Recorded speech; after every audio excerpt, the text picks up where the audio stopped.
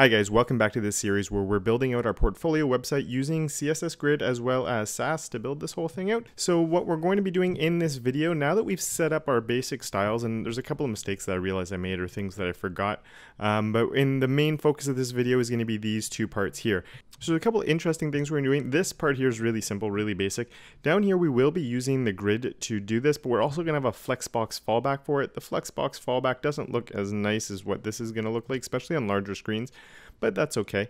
The other thing we're going to be doing is having using object fit.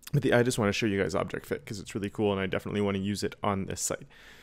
So let's get started. So here in my partials, I'm just going to create one new file for this. So let's just come in here and do a new file. I've also made the font size a little bit bigger. Let me know in the comments if the font size is okay. No one said anything, but I found it was a little small in my last videos. So I always have to remember for my videos to make the font a little bit bigger. So I'm just going to call this one _welcome.scss. You know what? We're going to have two. So let's do _welcome.scss. Whoops. And let's do this one down here too. It just makes more sense and is a little bit better. So this one's going to be _intro.scss because that's sort of the intro text. It's the first stuff. I could call it making it happen, but you know, maybe that's going to change. So welcome, introduction, and then, you know, whoop, undo. We won't get down into this. This would be the next video, but then we would eventually get into our portfolio down there. So the first thing I have to do is go into my all and do and import, and this will be first is my welcome. So import welcome and import intro. And I'll save that file. I'll close this down. I'll save that. And I'm using VS Code if you didn't watch the other one. So I'm just going to do a control, or if you're on a Mac, command backtick. If you're not sure where the backtick is, it's the one that's right above tab. You can use it for the tilde too. So now I just write gulp in here. That should launch that. And of course it opened up in the wrong tab. Here we go. Close that one. Okay, and we don't need this. So a couple of things. I'm actually going to go back into my modules and my typography. No, sorry. Let's go into my base file. Okay, so let's go to my welcome file here. And let's go over here. I'm just going to split that out and bring up my welcome. Let's just go quickly look at the markup I wrote here. So I have a welcome. Oh, I called that hero and that welcome. Huh. Why would I call this the welcome? I'm going to change this to intro because I don't like what I named it before. And my hero, we'll switch over to welcome. Save. Okay. Okay, so let's just move you. Let's just do that. No. Yeah, let's just do that, but move you down. And let's just move this up like that. Okay, so let's get started. Base I don't need anymore. We're on our welcome. Make sure that's saved so I have the right class names and everything. So the first thing, let's just do .welcome. The first thing I'm going to do is my background image, URL, and to be honest, I don't remember what I called it. I probably called it hero image. Let's go look fast. Header BG. I'm guessing it's that one.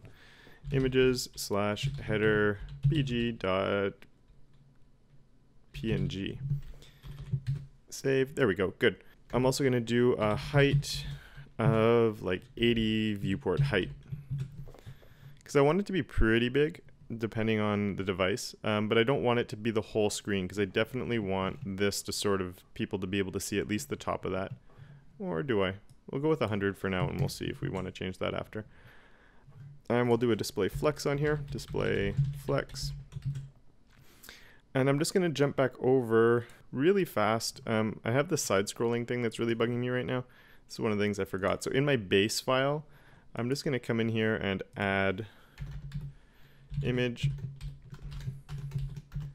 max width 100% for now and close that. Okay. So yeah, I think maybe 100% would look better. We'll see. It depends on the device. Maybe. Okay, so let's just see how this is going to look. So welcome, that is good. Now, what I could do, and what I used to do in the past, is always give this its own class name, because this one is different from everything else. It's different from all my other H1s, right? The thing is, and this, yeah, I don't like how I set up my H1 span. I'm going to change that a little bit. But as I was saying, I used to always add a class to this. The thing is, this style is pretty specific to here. It's really specific to the style I'm doing on this. So for me, the way I'm seeing this in Vision is it's not really a title that I'd want to pull out and use somewhere else. So because of that, I'm actually just going to nest it. And if you're not using Sass, and just to make sure, you can just do welcome H1 on its own line and write in the same styles. With Sass, you can nest. I try to avoid nesting as much as possible, and I used to 100% avoid it. But I'm starting to come around to the idea, unless you're working on a massive project. If it's a huge project that you know should be it should just be tons of components because you want to be able to use things all over the place. You don't know exactly how things are going to be used. Then I completely agree. You want to make sure everything has its own class name. On something like this, I'm not sure I see the utility of it as much, and I actually think this is a little bit easier to maintain. Maybe I'm wrong, but my view on it is sort of shifting a little bit. I went from one extreme to the other extreme, and now I think I'm finding a little bit of a middle ground, where like 90% of the time I want to use a class name on everything, but there are exceptions and rule things that I break it with a little bit. So what we're going to do on my H1 here, we have our font size. So it's off screen for you guys right now, but the font size on this is 25, which is like a really awkward thing. So I'm just going to do 1.5 rem and see what that looks like. And my font weight looks like it's going to be a font weight normal. That looks better. The color of it is dark blue. Awesome. That looks pretty good. Yes. Awesome. That looks pretty much like what I want. We could add a little bit of line height to this, I guess. Line height of like 1.5. Okay, and it needs to be centered. So for this, that's why I have a display of flex on here. Then I can just do align items center, justify content center, hit save, and it should pop right in the middle. And I guess I should also do a text align center. Did I misspell text align? Yes. Semicolon expected. Ah, I forgot. There, haha. Okay, good.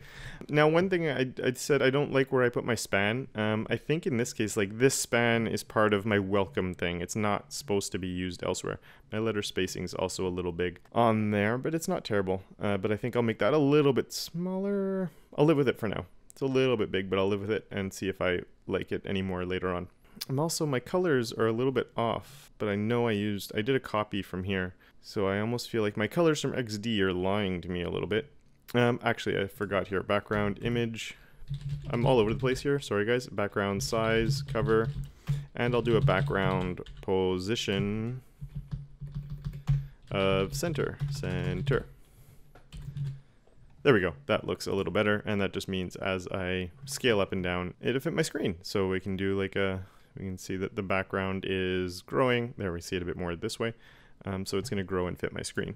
And I think I do actually like this viewport 100%. We're going to have the little hamburger menu. I know I didn't write the markup for that yet. I'm just, once I come and add my navigation, we're going to do that. And I think that will just be one big video that I'm going to do, including the JavaScript, the markup, everything for it in one video once the rest of the site is done. That's the current plan anyway.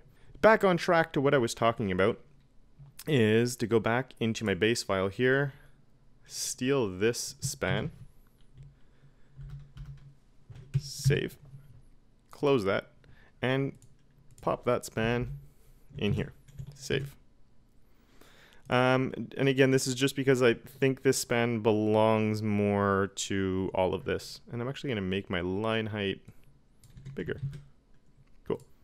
There we go. So that looks nice. And yeah, this span sort of belongs with my welcome H1. And now I'm actually going 3 deep, which is something I almost never, ever do. but it's sort of how I'm going now. What do you guys think about this? What's your opinions on just everything having a class name versus something like what I'm doing now where I'm nesting? I'd like to know your thoughts on that. And yeah, I'd appreciate some feedback and what you think would be the best approach or how you work and all of that. So the last thing I need here is my little bar on the top and the bottom. So on this, we're still going to be inside of here. And again, if you're not following, this means I have my welcome H1. I have some rules. I'm going to have my welcome H1 span is going to have some rules. And now I'm going to do my welcome before, and I'll have a welcome after as well. I guess I could have just shown you the compiled CSS instead of writing that out. But anyway, so here I'm going to do an ampersand or an and before. And that just means it's H1. If you're writing regular CSS, just write the welcome H1 before. So my H1 before is going to have a content of nothing, but we need to tell it there's nothing in there. We need to give it a width, I don't know, let's say 80%. And actually, how am I going to position this? Let's just hit save. Let's give it a height of 1 pixel. Oh, I know what we'll do. Height of 1 pixel and a background of dark blue. I don't see anything. Inspect. Let's pull this down so we can actually see what we're doing. So I'm in my welcome. My H1 should have a before. It does. Width and a height. Oh, display block. There we go. Okay, cool. The other thing, somebody asked me one time about using a position absolute. It's either display block or position absolute or both, but you need at least one or the other. And in this case, it's gonna be a lot easier to work with just a display block on it. And actually, if I do this inline block, will it center it? Cool. With the block, it wasn't centered. I'd have to do margin autos on the side, which I didn't really want to do. It's too big, so I'm gonna try, we're gonna go back to block because that's gonna cause some issues. Display block, and we'll just do my margin 0 auto, and that will center it right there. Cool, so that looks okay. Welcome to my portfolio. Now I just need that space here, so that's nice and easy because that just means it's not a margin 0 auto. Top will be 0, auto left and right, and my margin bottom will be like 3em, 2em. There we go. And we can do pretty much, actually, before and after. Remove that. All of this is exactly the same, right? So if I save that, I have my 2 lines. And then I would just have my and before. We'll have this one. And my and after. We'll have the same thing, but the other way around. 2em, 2em, 0. Cool, right? So my before and my after are sharing all of these properties. They're all exactly the same. So it just makes it so I can write a little bit less code. I have the content, the display block, the width, the height, the background. So all of those are exactly the same for all of them. This one just has its own margin on the top. This one has its own margin on the bottom. Awesome. So I'm happy with that. That looks pretty good. And that means that yeah, look at that. So a full page. I will be building in some media queries and stuff, so it won't look, the fonts will get bigger on the bigger screen size because that looks a little bit sad at the really big size, but I'm pretty happy with how that turned out. So now we can move on down to the next part because, yeah, I'm happy with how that looks. I think it's a nice little, and again, unless you're on your phone that's horizontal, it won't really look like that. Let's just go and do a little inspect. Put the responsive mode on and hit a iPhone 6 for fun. I can't see all my text, of course. Really?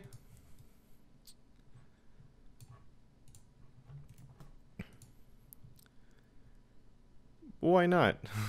I designed this to work on that size. Okay, let's just go and fix that then. Whoops. Typography. My default letter spacing. is going to be too big, so let's 0.2. Why is there a big space on the side there? And also, just for fun, let's drop down to the iPhone 5 then. That's annoying.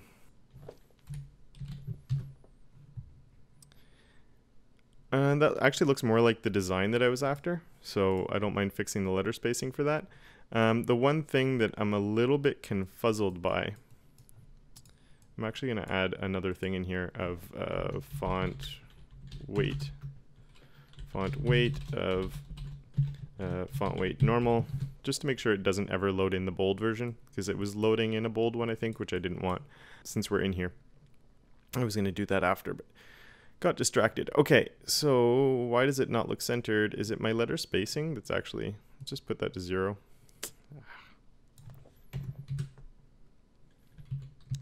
Is the letter spacing being calculated on the right side there, and it's just weird with this font? Like, that's sort of annoying, but I don't know if I have a fix for that.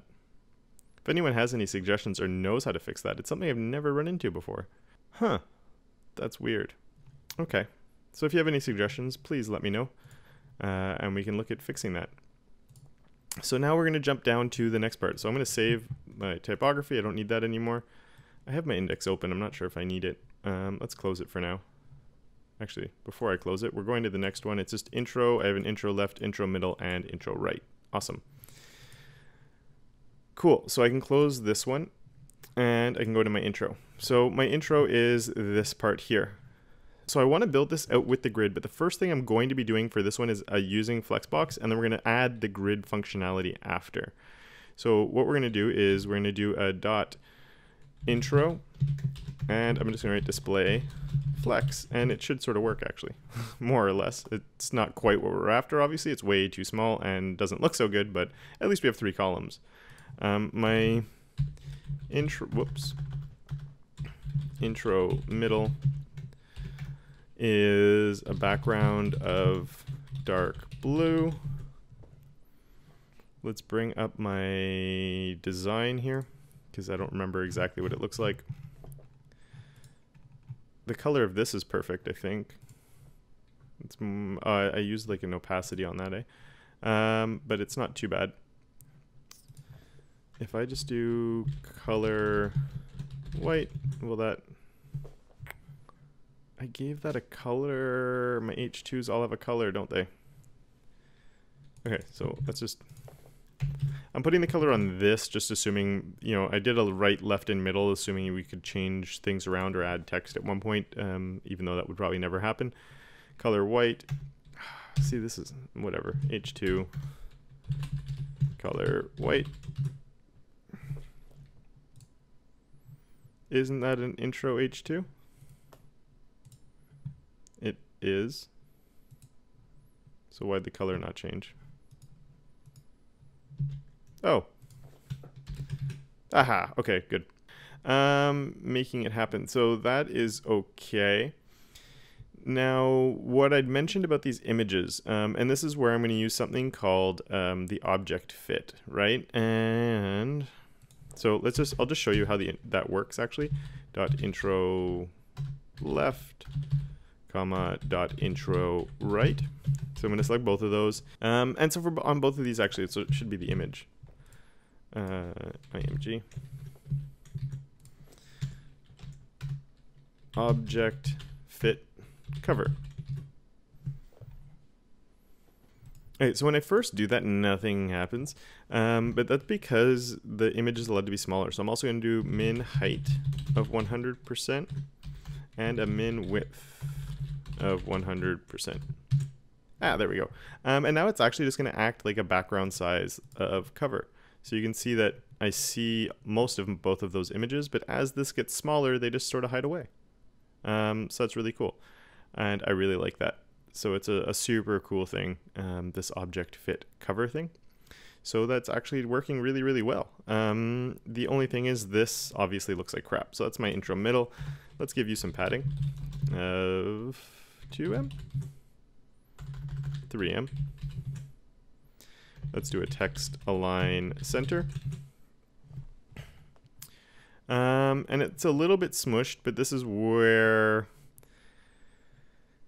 the flexbox fallback will not be perfect. And again, most, maybe I can do like a 3M for top and bottom, or if I do back to 2, say we do 2.5 maybe. And here the color actually won't be white. My color doesn't want to be white. It wants to be RGBA white, and I don't remember what I did. 0.7.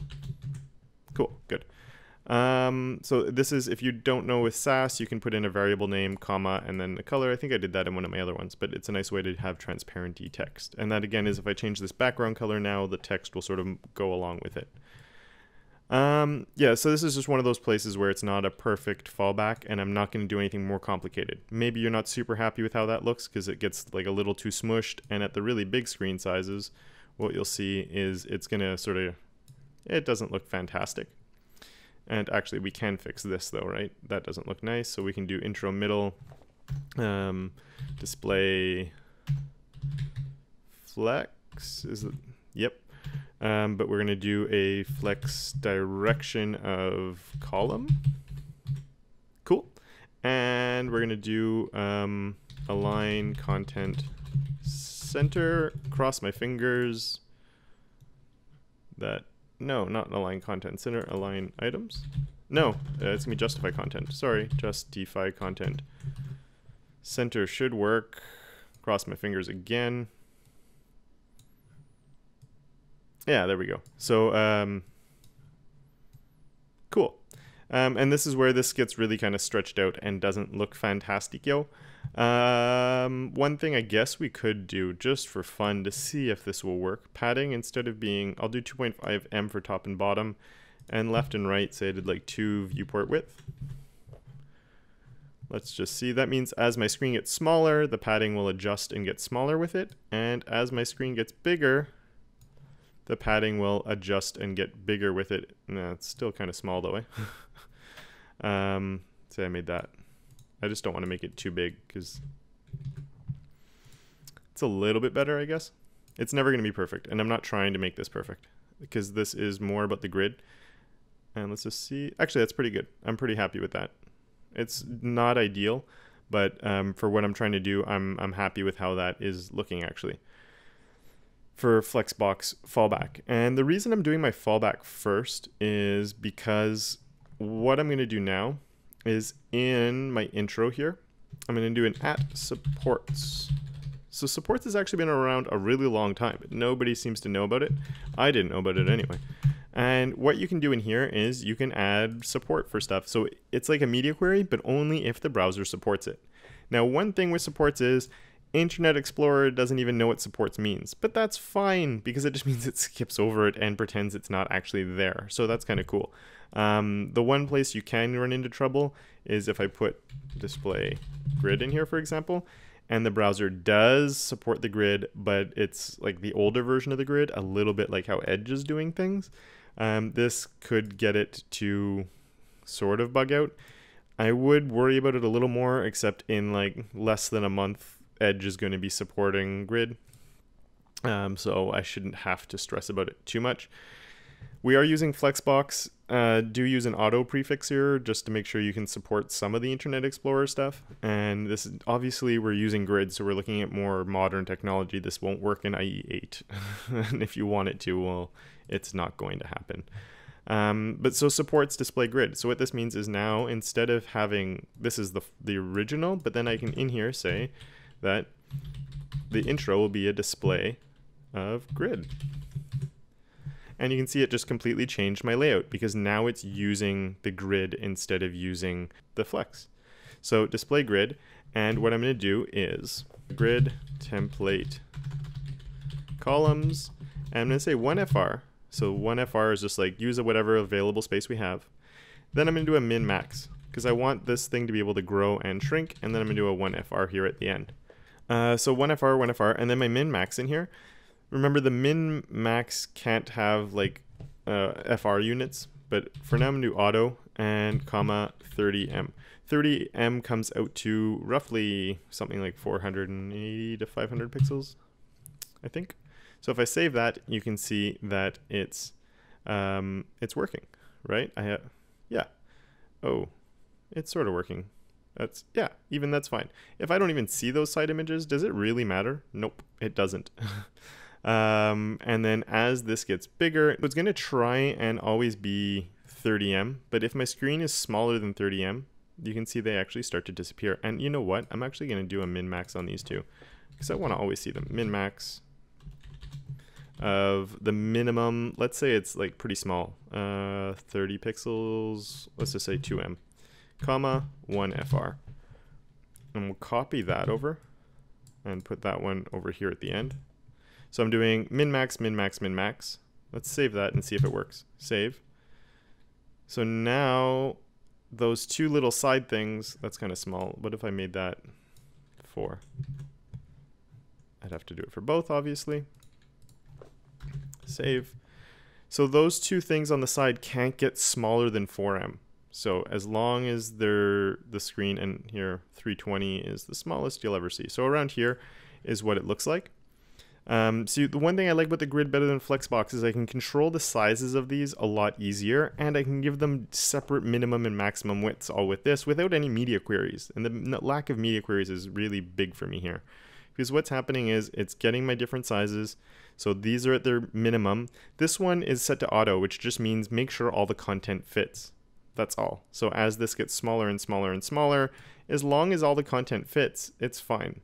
And then once we start getting bigger, you can see those two side things, they're still staying at the minimum size until this gets to 30M. And once that hits the 30M threshold, now it doesn't get any bigger, but those two things on the side start to grow. And what's going to happen as this gets bigger and bigger and bigger is it's just going to start growing, everything staying centered, and you get this nice big thing, and this doesn't, the images start getting bigger, and this just keeps its nice sort of focal thing right here in the middle, which I actually think looks pretty nice, and I like how that looks. I have these little weird white lines on the bottom. That's my images. Do I have here display block? That's because they're inline items, I'm assuming. Let's just make that really big again to make sure that I'm right. Yeah, there we go. I got rid of it. That's like the inline block little buggy thing to make sure that it works for everything. So there we go. I think that looks pretty awesome, guys. I'm really happy with how that's working overall. Maybe I can do a little bit more padding on the top or adjust my maximum size, but I like my maximum size at the really big screen size, and I like that I don't have to use media queries on this. Really, really nice that I can just do this. And again, this @supports is amazing. I love how this the @supports works and how easy it is to use. And you can use this for anything. You could even have like a float fallback if flex isn't supported, you know, but again, that's so-so because again, some browsers don't support @supports.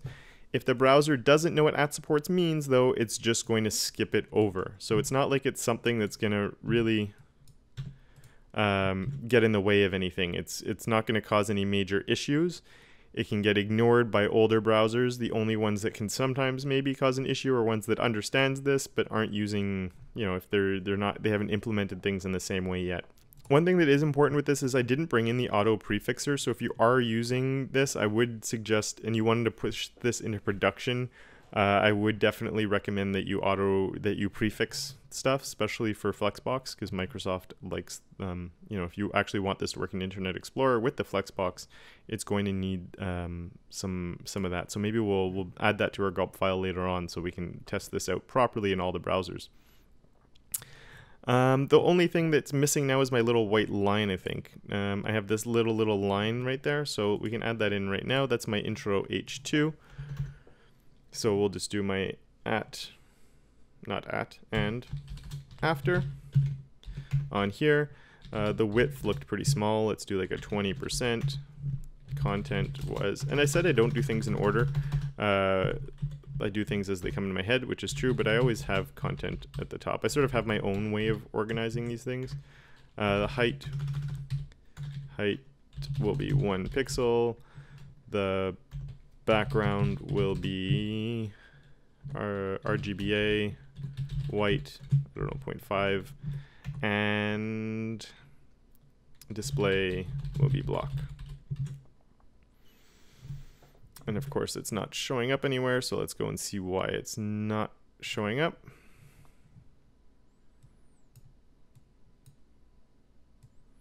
H2 after is over there. Content display block. Ah, not the first time I do that. There we go. Okay, so then we need to do margin 1em on the top, auto left and right, 0 on the bottom. Actually, that looks pretty good, doesn't it? That's fine that that breaks onto 2 lines. Cool, so I think that looks really nice. I haven't built my media query into this, but it's just because I want to go back and do that after, because a lot of the media queries will all happen at the same time. I am just focusing at the small size, but I wanted to show you guys I didn't really need to build a media query for this to work. My only media queries that are going to affect this area are going to deal with the font sizes changing a little bit. But this is why I love the grid. It's not a media query solution, but it is something that makes us not need as many media queries. So that's it for this video. I hope you liked it. If you did, please hit the thumbs up. If you have any comments, any questions, please leave them down below. Let me know your opinion about the whole nesting thing like I've been doing. Let me know if you like it, don't like it, if you have any opinions on it and anything like that. I'm very curious about how you guys do your own code because I don't get to see it. You get to see all of the stuff that I'm writing. And of course, until next time, don't forget to make your corner of the internet just a little bit more awesome.